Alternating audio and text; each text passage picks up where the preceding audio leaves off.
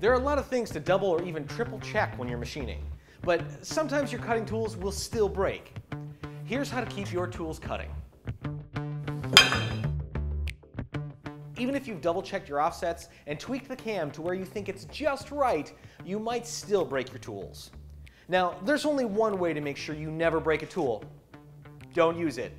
If you want to actually do something with your tools, there are a few things you can tweak to keep breakage from happening. So, what do you do if you break an end mill when you're running your program for the first time? Lower your feed rate. Whether you're cutting steel, aluminum, or plastic, if you move into your material faster than the tool can remove material, it's gonna break. While it isn't always the case, a good rule of thumb is to use slower feed rates for harder materials. This might be exceptionally apparent when changing direction of your cut. For instance, cutting around the corner engages more of the cutter. Many CAM programs can't recognize this and slow down the feed rate in these situations. So if breaking tools, you can tweak the feeds right at the controller. Choose a shorter tool.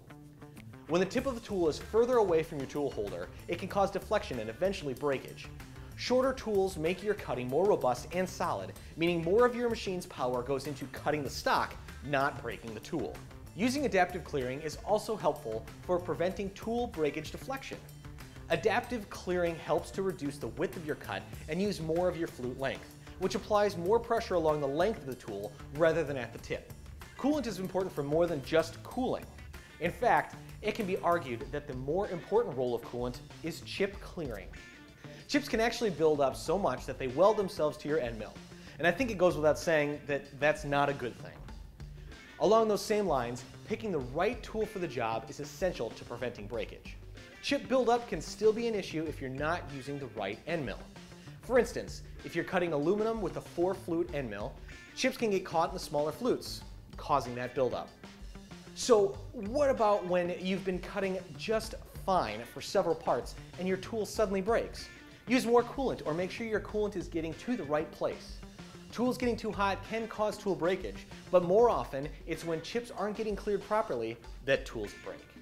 Another possible cause of breaking is tool holding failure. Inspect the collet holding your tools because it doesn't happen often, but collets are a wear component and will eventually fail. Thanks for watching. For all of our latest videos, click here, and for more metalworking tips, tricks, and stories, subscribe to our YouTube channel.